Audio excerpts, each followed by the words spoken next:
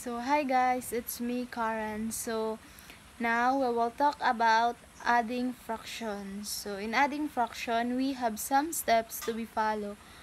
One of that is find the LCM. So let's begin. Good day everyone. So now I will give you a trick to solve a simple way or a easy way to solve adding fraction.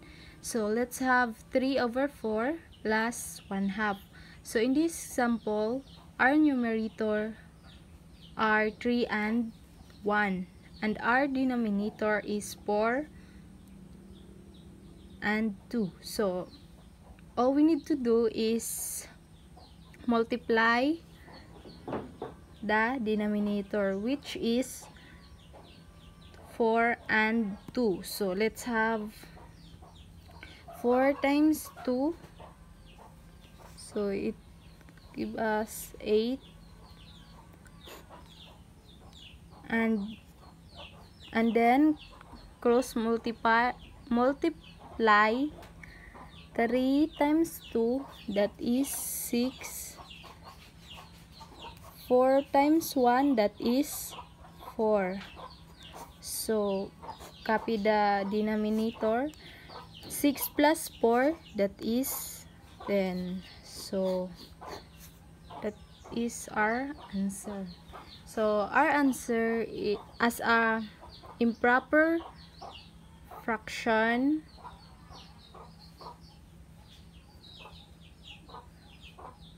is 10/8.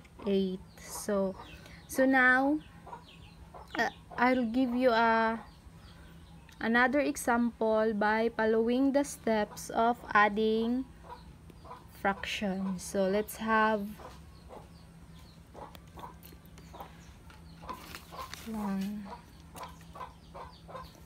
let's have 2/4 plus 7/6 plus 2/2. So in step 1, find the least common multiple or LCM of the denominator. So our denominator is 4, 6, and 2. So let's find the LCM. So 8, 12, 16, and 20. So 6, 12, 18, and 24.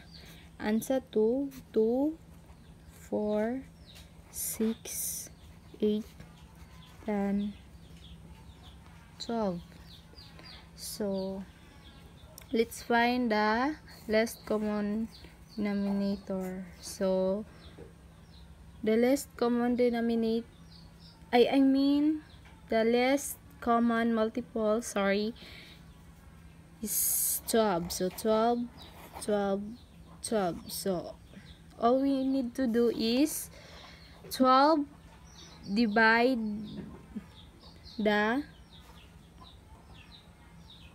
denominator. So 12 divided by 4, that is 3. So 3, klaro ba?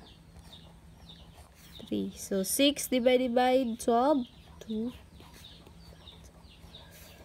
And 12 divided by 2, that is 6.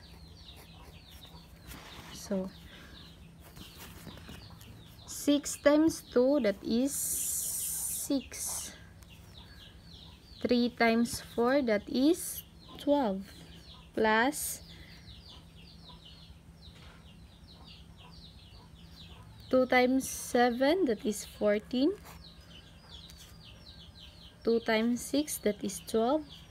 Plus 2 times 6, that is 12. 12. And then 6 times 2, that is 12. So now add the top